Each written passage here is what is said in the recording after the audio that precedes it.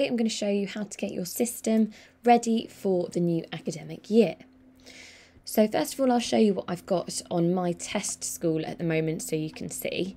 Here I've got all my different groups. So I've got one for each class. I've also got some other random groups. You can see here the different amount of pupils and the different amount of teachers in each group.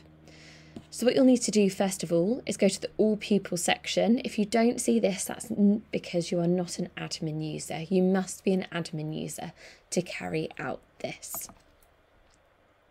Then we're going to go to the New Year Wizard, and there are two separate ways here. I'm going to go through the manual setup first of all and make a separate video on data entry. Manual setup is great for if you've got 1 or 2 classes per year group. Anything larger than that, I would recommend data entry.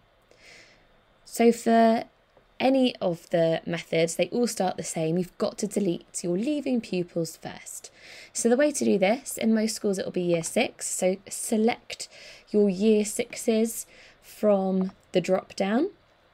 So in my term here, we've got class 6A, and then we're going to click all of the tick boxes there and click delete.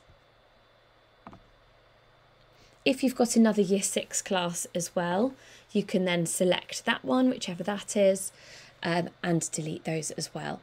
If you've got other leavers from other different classes, you can then go and select them and delete them in the same way. Once you're happy, you've deleted all the children who are leaving, so will no longer be with you in the next academic year, you can then scroll down and click the green next button. And this will then take us to the teachers and group page. All we want to look at in this page is, are the group names correct for the next academic year? So don't worry about the pupils that are within them. I'm going to delete this random spelling group here because I'm going to start again afresh in the new academic year. So I've just now got my classes from reception to year 6, and I'm happy with those. If you did want to rename, you can click on the rename button and do that. And then my next job is to edit the teachers. So your teachers may well have moved around for the new academic year. So if we click edit teachers here, we can remove certain teachers from this group. You may well have job shares or teaching assistants here, which is why you can add more than one.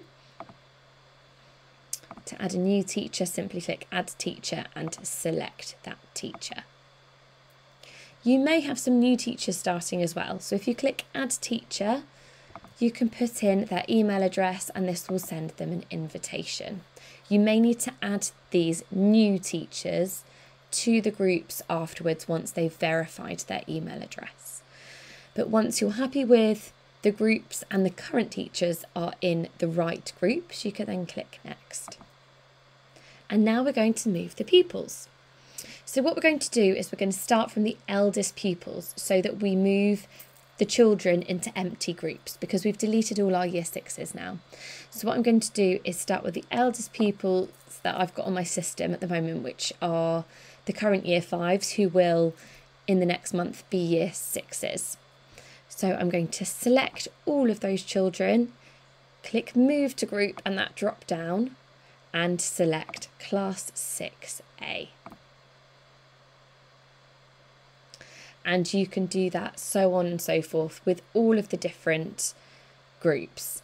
If your classes are getting mixed up, you may well want to do the data entry method, or you can do it. You'll just need to go through each of the groups and select the particular children that are going in a particular class, say from class 4A, and move that to their next group, but that might take slightly longer.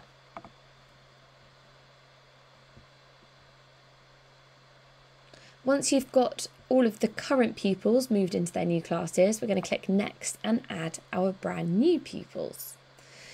So to do that, you can download a sample CSV file here and that will give you the correct headings. I'll quickly show you the one that I have done and I've populated and what I'm going to upload here. So these are all the headings you'll get once you've downloaded a example CSV file. Here we've got all the new names and the new classes they're going into. You might also, not only for your youngest years, have new pupils to add, but also some new starters that might be in some different classes. Things I would leave blank are the username, as this is unique within the whole of EdShed, unless you're using a school username. Emails, they're not really needed in our system, this is personal preference. Leaving the passwords blank will generate ones automatically, which we recommend. However, if you did want to use a standardised password, you could input that here. UPNs, I would recommend the UPNs, so that in the future, if a child has a UPN saved to their name, they're less likely to get duplicated for any reason. And then display name. If you leave this blank, this will generate a random name for the leagues to keep the children anonymous. If you wanted to just maybe say have their first name, you could input that here. What you must have are their names and groups, and I would highly recommend the UPNs.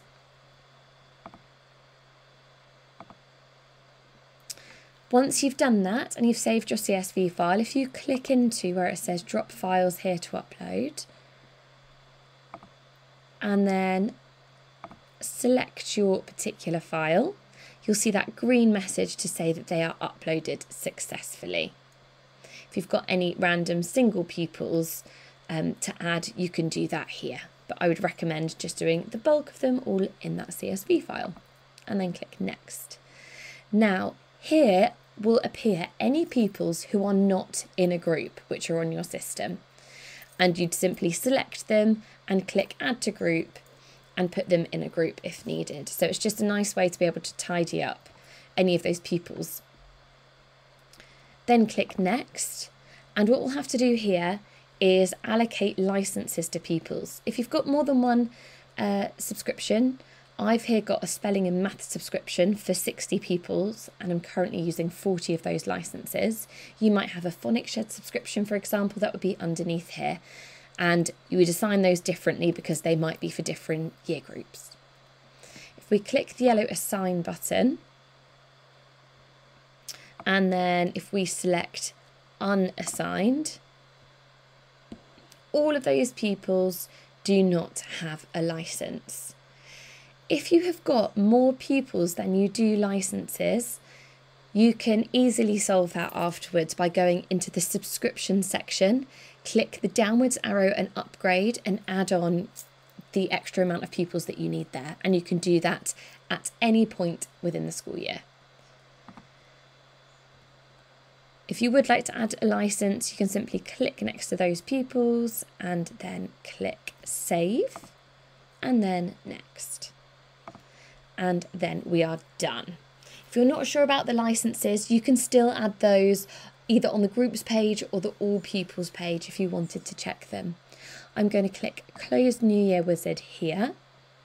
Then I can go into my groups page, and if I click details, that will open the group and I can see that all of the new children are there. I can also see if any children within this group do not have a license for any reason. So you can go and do a quick check if needed. I also highly recommend deleting any teachers who may have left your school in the last academic year here. You can do that by clicking the bin icon. What you would need to do for admins is to unadmin them first, and then you'll be able to delete them. I hope this was helpful.